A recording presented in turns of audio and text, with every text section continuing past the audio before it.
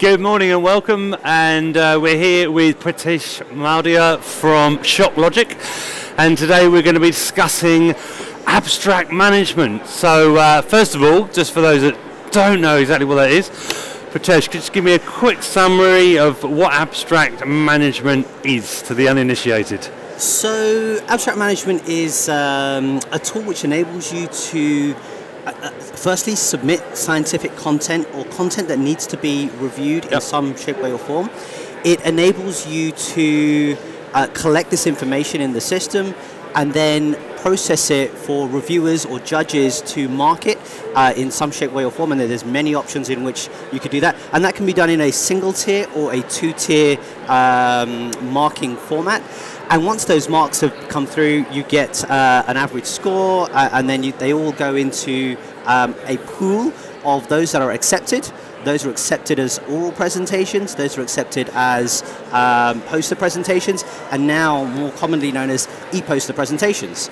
And so once you've defined which ones are going into which sessions, you then go back and you email those individuals and tell them, yes, this is an oral presentation, and this is the sessions in which they're going to get that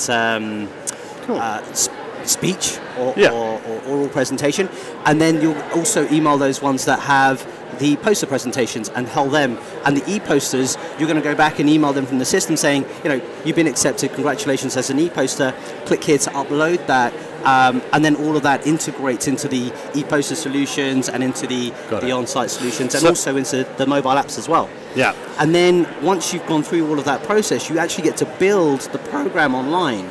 And that's the amazing bit, because when you're creating that program online, you can put in, you know, the starts, the ends, who's speaking, who's chairing, and then each individual can log into the online portal and see whether they're registered, whether they're submitted an abstract, if they are a chairperson, a co-chairperson, etc., all from a single unified space. Okay. And that's a really good platform for individuals, whereas previously they had to log into their registration with a different username and password, log into their abstract submission with a different username and password, and if you're a chair or co-chair, sometimes you didn't even get a username and password for a system, you just had an email sent to you, and this was all managed in an Excel spreadsheet.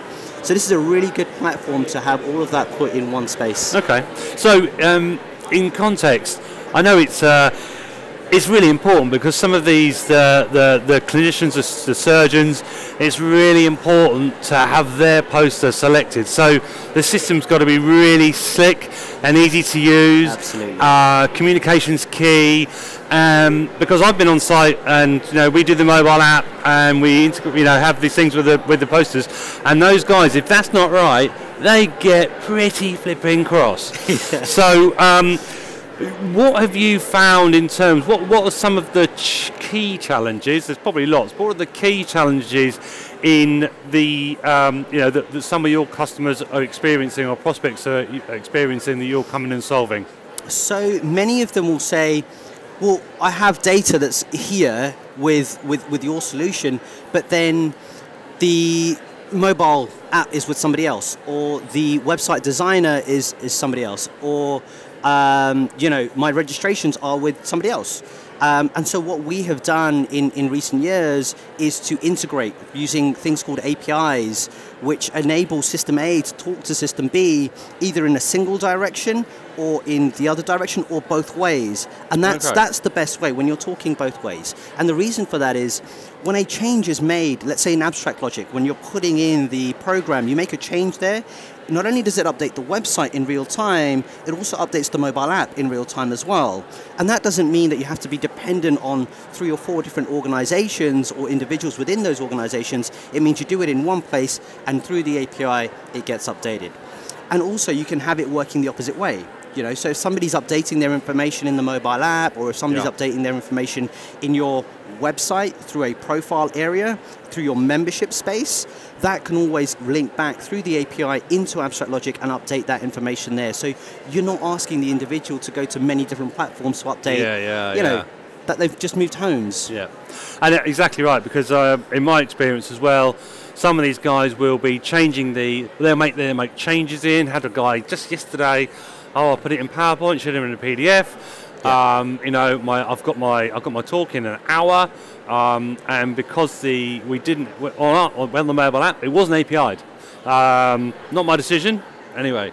So his content was just not there, and so we Anyway, long story short, but yeah, APIs. So basically disseminating that information at one point to multiple mediums, and the communication key in that as well. Definitely, and I think it's really, really important that every technology company in this events industry needs to be creating these APIs and needs to be talking to each other, simply because our job here is that delegate experience, right? Yeah. And it's for each and every PCO, each and every event organizer to say, hey, I want to use C event for XYZ. I want to use, Shocklogic for XYZ. I want to use CrowdComms for XYZ. And it's for us to create that synergy to make sure that the end user, and that's what we do it for, right? It's always that end user who, delegates like ourselves, exhibitors like ourselves here today at the meeting show,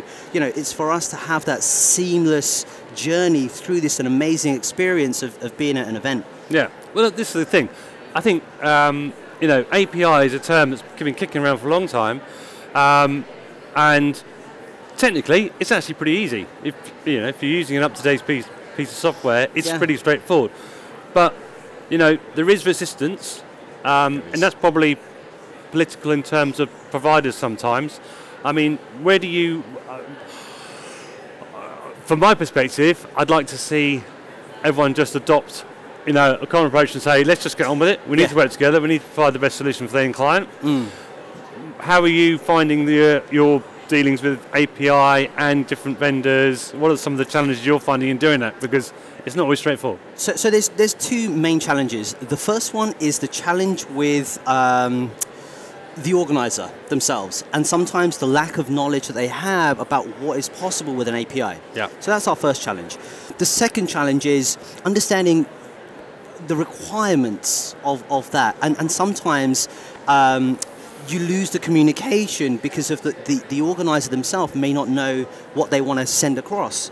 And so as technology companies, the mobile app teams, the software providers for the abstract submissions, the website designers, etc., we have to be supportive.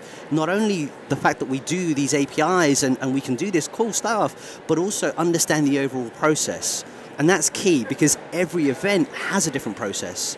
So as a company that's been around now since 1997, I've been with the company for about 11 and a half years. A lot of the times when I'm listening to our customers, it's, oh, I didn't know we could do that, or I didn't know that that was possible.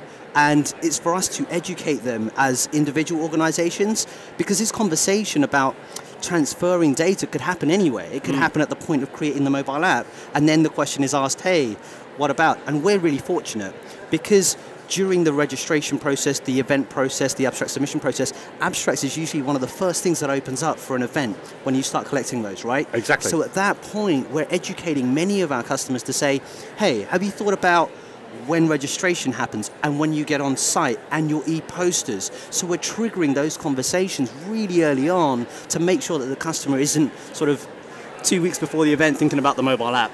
Yeah. We want them thinking well in advance. We want them thinking about what types of sessions they're going to have. So when they get to that marathon meeting, which is where we assign the abstracts to sessions. This normally happens for scientific content in a massive meeting with all the committee members, etc. And then also in the corporate world, when you're just creating the sessions, they're non-abstract driven sessions and abstract driven sessions. And we can now do a mixture of the both. So in a single program, you can have abstract driven sessions and non-abstract driven sessions within the same session as well. You could do that. And many of our customers didn't know that was possible. Yeah, right. Yeah. So, and there were processes before which were very manual orientated, and now there are systems out there such as Shocklogic that enable you to really simplify that process, get the data you need into the system in an easy way, and then have that data be sent to different organizations or different platforms to be interconnected. Okay. Of course, Shocklogic also have mobile apps and online programs and registration software. And one of the things that we spoke about during my session yesterday was, well, what if somebody has, what if I want for my event to have a single login area, but my registration's with C-Event and my mobile apps are with CrowdComms or somebody else?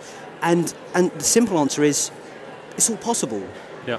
When a single person logs in to a unified profile, the APIs, when I click on registration, will go and talk to C-Event and send whatever demographic data I have to them and pre-populate the form, making that membership feeling like really valued. You know the individual. They're not having to enter their data in again. And the same thing happens with the mobile apps. You know, if somebody has selected what sessions they want to go to through the registration process or even through the app itself, you can actually mark them and create personalized agendas within those mobile apps. So when you're using that whole platform or the suite of products, you can say, yes, I'm registering to the abstract, go into the registration process, register for the event at the early bird rate, select the sessions that you want to go to, and all of that ends up in the mobile app. So when you log in there, it knows what sessions you're interested in, it knows what abstracts you submitted, you're in the list of speakers, you're in the networking section, so you're already speaking and communicating and engaging with other participants for the event as well. So, in summary, give me 3 takeaway points on abstract management. Content is king. Yep. Allow the submitters to be free in their content.